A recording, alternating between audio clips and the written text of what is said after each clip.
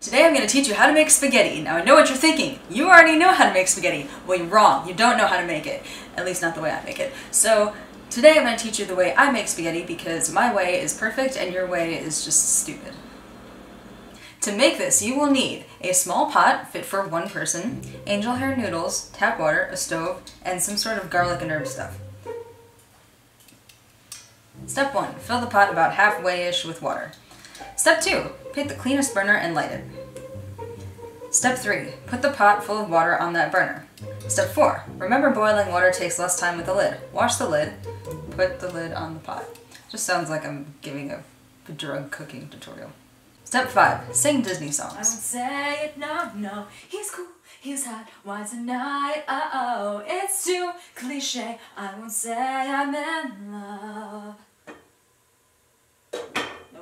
Step 6. Stir at the water and will it to boil. Step 7. Be surprised that your stirring worked, then recover quickly like you meant it to happen. Step 8. Take about half-ish a box of angel hair. I don't really know exactly, just do this a lot so you become familiar with how much it takes. Step 9. Break the noodles in half, then put all of them in the water quickly.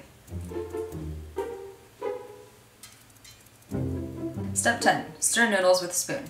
Step 11. Keep stirring. Step 12. Watch Netflix while stirring because it's going to be a while. Side note, if noodles are starting to boil over, just lift up the pot for a few seconds and wait for it to go down, then put it back on the burner.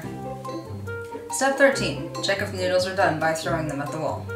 Step 14. When noodles stick to the wall, wait another 2-ish minutes because that's too much water to pour out. Step 15. Realize you could have been washing the dishes collecting the sink from the past week instead of watching Netflix. Step 16. Don't care. Step 17. Put some of that garlic stuff in there and stir it in. Step 18. Pour out excess water. Step 19. Put more of that garlic stuff in and some salt too. Step 20. Realize that it takes too much effort to make sauce too, so just add butter. Step 21. Pour noodles into a bowl. Step 22. Realize you have no clean forks and resort to chopsticks. And then you're done. So that is how you make perfect spaghetti in less than 20 steps. 22 steps. Less than 22 steps. No, it was actually less than 23 steps. It was 22 steps. Yeah.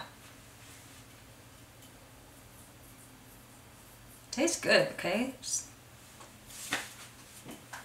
I think it tastes good. I mean, it tastes alright. It's just noodles. I mean, how badly can you fuck up noodles?